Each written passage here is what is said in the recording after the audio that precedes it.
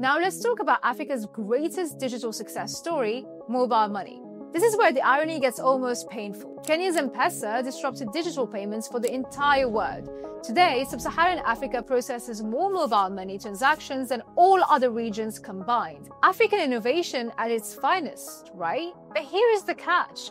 The infrastructure enabling these African mobile payments is overwhelmingly foreign-owned. We've created this bizarre situation where African innovation runs on foreign infrastructure, generating massive profits that flow back to shareholders in European nations, not to the African communities that pioneered these technologies. Within 18 months, Starlink was operational in over 16 African countries, bypassing decades of building local infrastructure with space-based technology. African telecom operators who spend billions building networks are now watching American satellites steal their customers. And there's almost nothing they can do about it. You can't exactly regulate space. Starlink creates jobs in California and pays taxes to the American government while extracting subscription fees from African users. Its extraction without investment is the perfect colonial model updated for the digital age.